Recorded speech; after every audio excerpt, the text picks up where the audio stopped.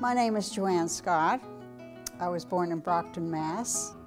I came to Monhegan in '79 when I became a widow to paint. And it was so good painting here under those circumstances that I decided to buy a house. And I bought a house in '81, and this is that house. And it was a good decision. I always wanted to paint, even as a little girl. I think in second grade, don't give me anything if you can't give me that box of pastels.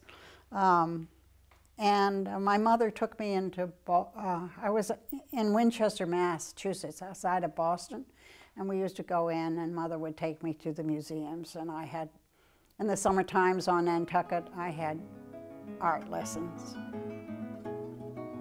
I'm a painter of nature. Light is very important to me.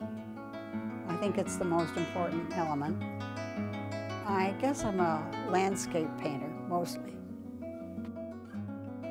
I paint things, small things, and I paint big scenes, and I paint a lot of sea. I paint sea from having been there, but I usually paint most of the sea paintings out of my head, remembering what it was like. If I paint a painting on site, I usually try to go back if I don't finish at that time to catch the same light. I have a palette. I paint the rocks a lot. I'm known as a rock painter, I think.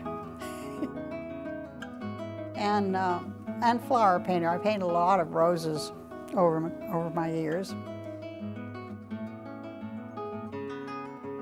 Well, I think composition, dealing in shape, very important. Deciding how you're going to approach a painting before you do it. As an artist, nobody cares whether you paint or not. So you have to care. You have to plan. You have to be organized. With 4 children, I was very organized.